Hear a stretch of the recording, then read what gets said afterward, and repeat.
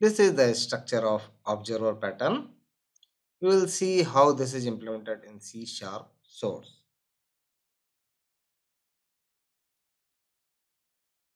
Here is the class subject. It has data member observers, say list of observer. It has method attach, which has parameter observer object, and inside this method it adds the observer in the observers list. Here is the method detach. Here is the method notify. In this method, it traverses the observer list and calls the update method for each observer.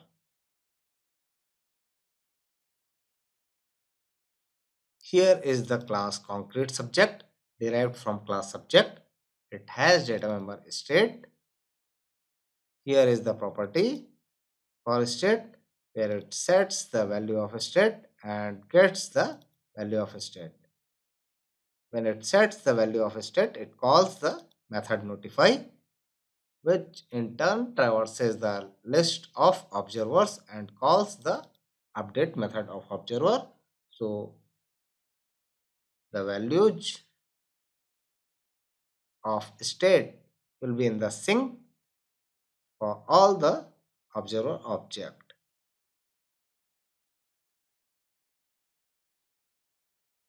Here is the class observer. It's abstract class. It has abstract method update.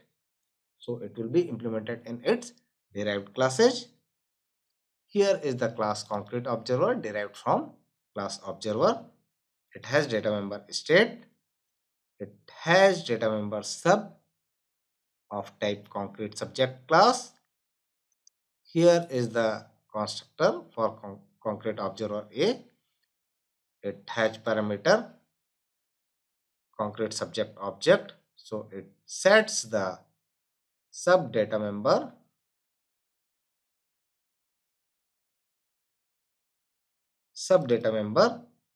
with this object and then calls the attach method with this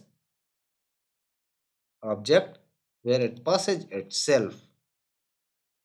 So it goes into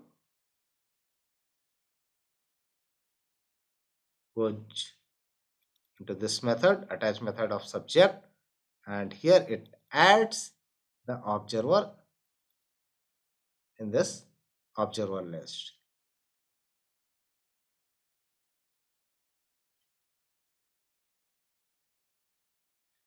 Here it overrides the method update.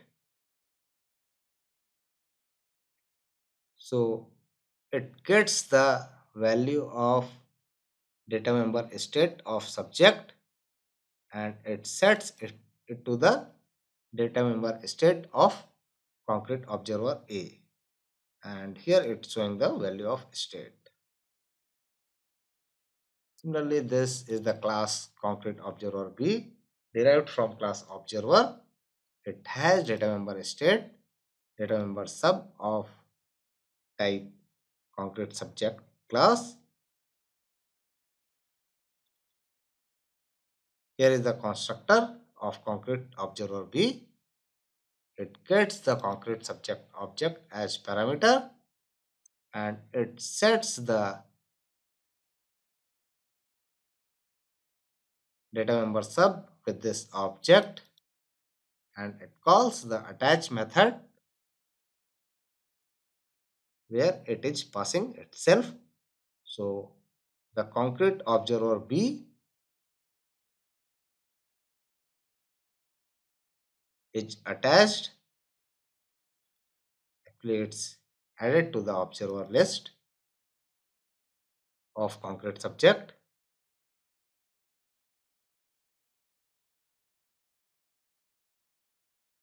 And here it overrides the update method. And in this, it's getting the value of state from the subject.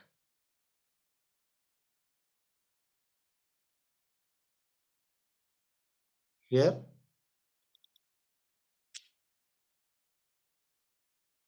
and setting it to the data member state of concrete observer B.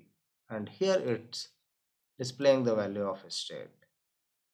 Okay, let's see the main. Here we are creating the object of concrete subject. Here we are creating the object of concrete observer A, and we are passing the concrete subject object. So in the constructor of concrete observer A and B, it sets the subject with the object of concrete subject. Here for concrete observer A, here for concrete observer B. It's setting the subject. And here it's setting the state of concrete subject. So it comes here.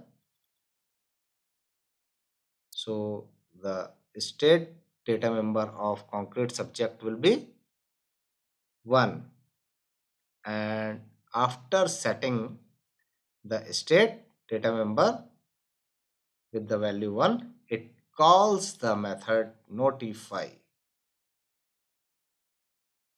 So here is the method notify, and in this method it traverses the observer list, and first it will call the update method of concrete observer A. So it comes here, it displays this, it gets the value of data member state of subject from here, and it displays that value. Here it's setting the data member state of concrete observer A and displaying this value. Similarly, second time it calls the update method of concrete observer B. So it comes here, displays this statement, then it gets the value of state data member of subject, concrete subject, and it sets it to the data member state of concrete observer B, and here it displays the value of data member state of concrete observer B. We will run this program and we will see the output. Okay, so we can see when this is, when it sets the state data member of concrete subject with 1,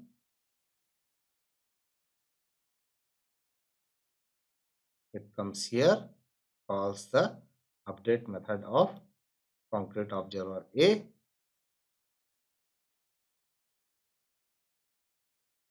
So it comes here and it displays the inside concrete observer update state is 1. Similarly, next time here it calls the concrete observer B update method. So it comes here, so it displays inside concrete observer B update state is 1.